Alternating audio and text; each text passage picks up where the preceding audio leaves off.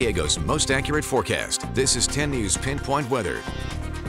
We are starting off the week. We kind of have a little bit of sun, a little bit of fog, and beautiful sunsets as usual. Yeah, we certainly have some great photographers in San Diego capturing some beautiful shots all over the county. This is one of them.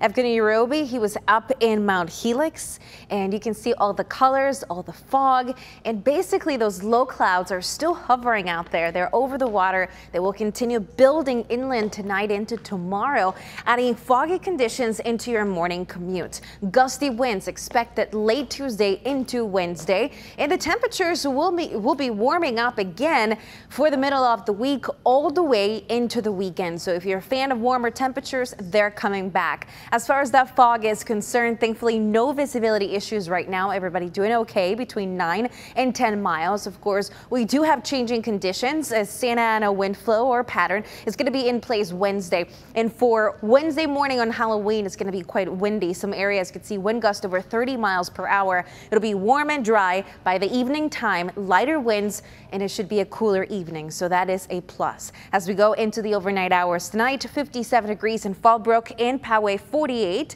in La Jolla, 60, 63 in San Diego, so we are definitely looking good tonight.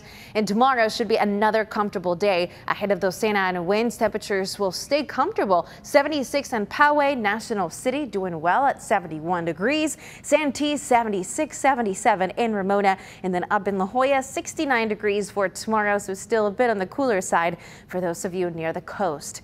In Vista, 73 degrees tomorrow, 75 Escondido. Temperatures will go back up to the 80s by Wednesday, and expect that heat to linger through the end of the week. In the mountains, 69 degrees in Julian, 65 in Mountain Laguna. In our 10 News Pinpoint 7-day forecast, starting at the coast with fog in the morning, then clear skies, mostly sunny for the rest of the day, with temperatures averaging close to 70 degrees in many places. Inland communities, mid-70s, back to the 80s for the rest of the week. Again, the windiest time on Wednesday for Halloween will be in the morning. Thankfully, by the evening time, it'll be much better. In the mountains, 69 degrees, mostly sunny, 88 in the deserts for tomorrow. A lot of trick-or-treaters happy with that. Oh, yeah. That'll be a fun night for all of them. Thank you.